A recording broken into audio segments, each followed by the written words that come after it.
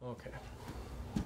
Hi, my name is Wyatt Bauer with Birchwood Technologies. Today we're going to be walking through how to do our Tru Temp color change kit on our low temperature black oxide and our OXYPRIME surface conditioner. We'll start with our Tru Temp black oxide. This is a 50% by volume Tru Temp XL. We're going to take a 10 ml aliquot of this and place it into the 50 ml Erlenmeyer flask.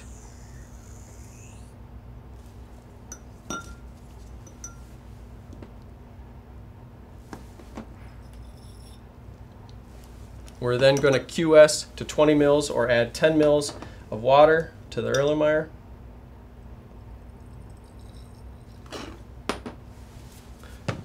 We're then going to take the TRUTEMP test solution and add 10 mils of that.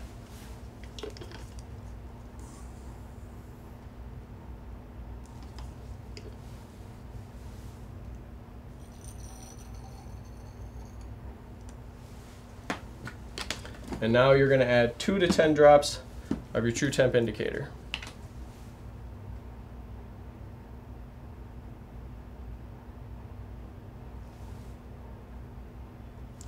After you've added that, give it a good swirl.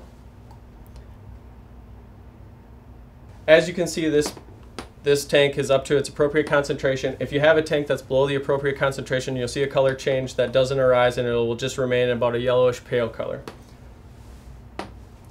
So let's move on to the OXYPRIME.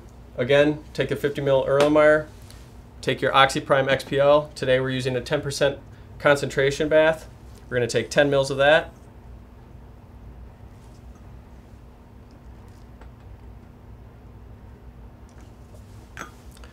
Again, you're going to QS to 20 mils and add 10 mils of water.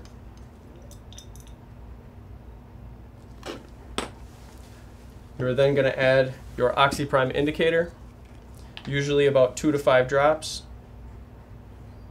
You'll see a nice amber colored orange arise from this color once you've swirled it.